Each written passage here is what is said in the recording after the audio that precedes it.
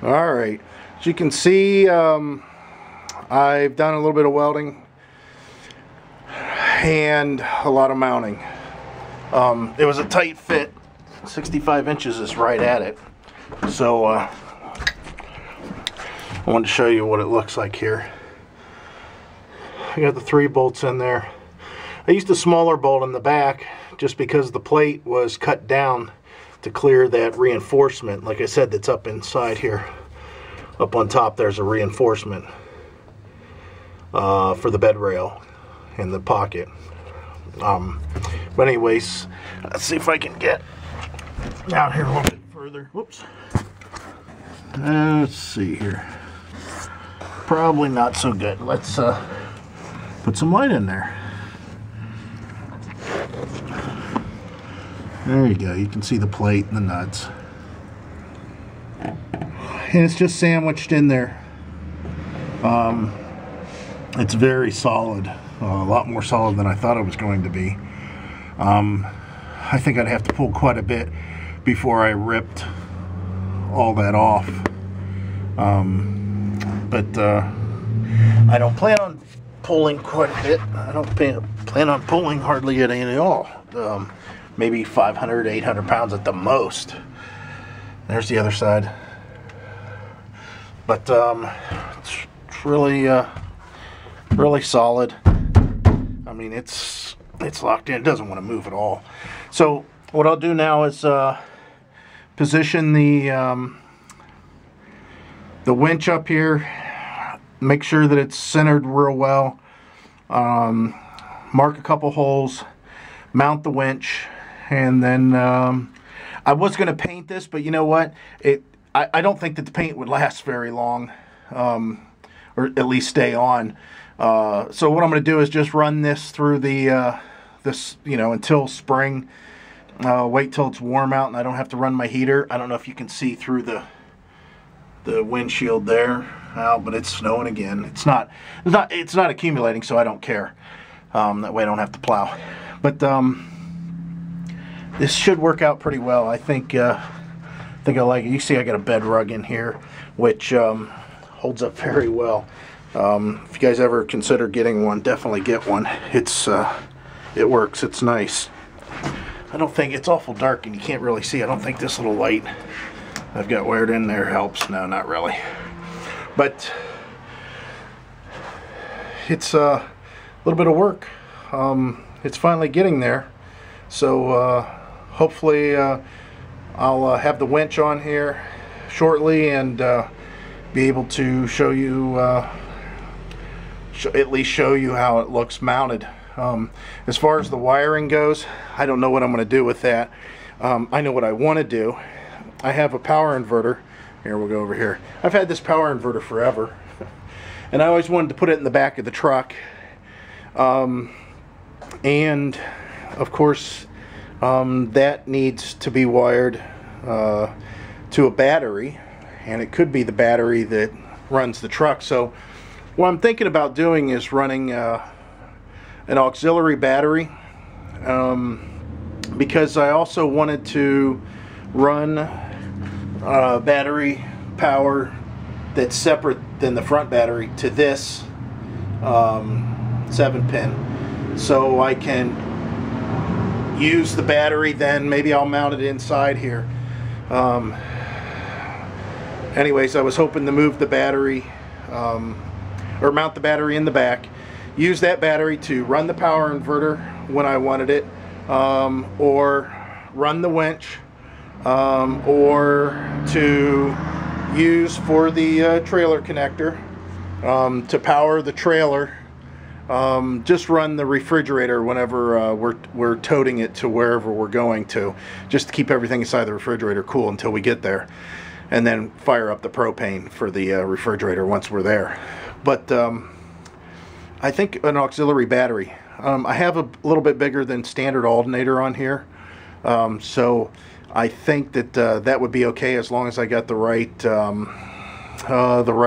electronics that switches correctly and doesn't drain from the other, and a lot of one ways, a lot of diodes and stuff like that. So I'll have to look into that. In the meantime, I think I might just run the wires for this down to a junction box, some sort of a relay that'll be underneath, that's to an ignition switch, or to some sort of a switch that's in the on the dash, that then goes to the battery.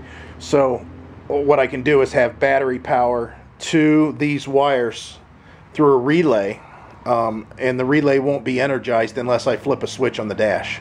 That way those wires aren't being energized until I want them to be energized, and there's no chance of a drain or anything. But anyways, I'm carried on a little bit too long as always, and I may have to edit a little bit, but I'll mount a winch and or mark the winch and mount it, see what it looks like.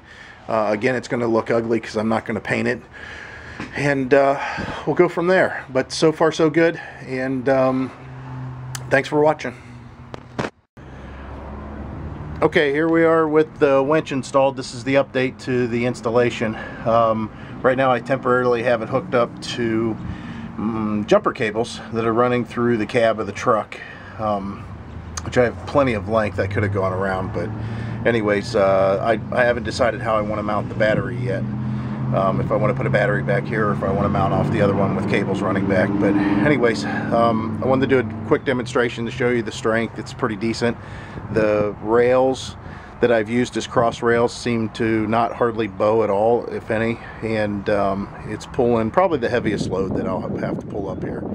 I've got the cable stretched out, even with it mounted high, and this is a two-wheel drive truck and it doesn't sit very tall. I am at an angle. The cable will catch the tailgate, across the tailgate, so you'll need a piece of wood or something in there to take care of that. This is the tractor that's been here since 1975 when Sears delivered it, and I'm just using it as an example. This lifting that I'm doing here is probably the once it's on the ramps, it's only like maybe the second time it's been off the property. So I wanted to show you, it's got wheel weights, it's a cast iron engine.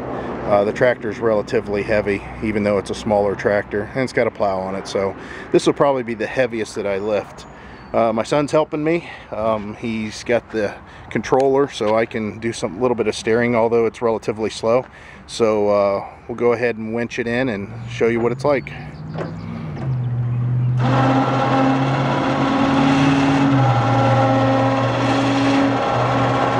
See back there, but the winch isn't bowing hardly at all. And this is quite a bit of weight that's going up the ramp, considering that most of my stuff's lawn and garden. I don't normally have stuff with this much weight on it. You can see it's not bowing or anything. It's doing a good job. Probably the heaviest part of the load. It's going up front.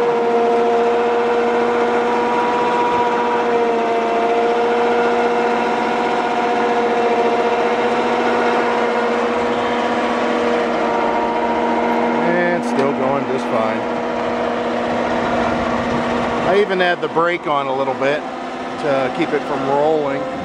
Alright, bud, that's good. So you can see it does a good job. It's like I said, it's not really bowing at all.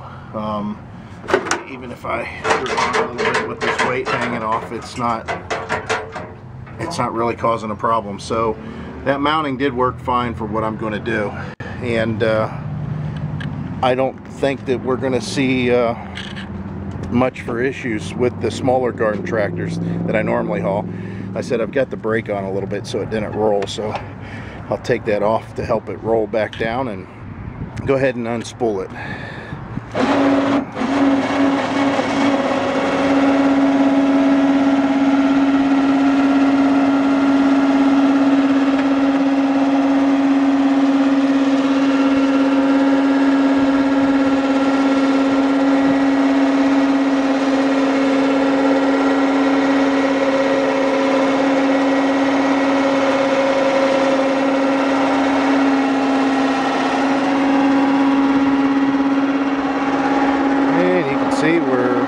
almost back down. The plow's going to start hitting here and cause somewhat of an issue, but I'll lift it. Maybe that'll help it out.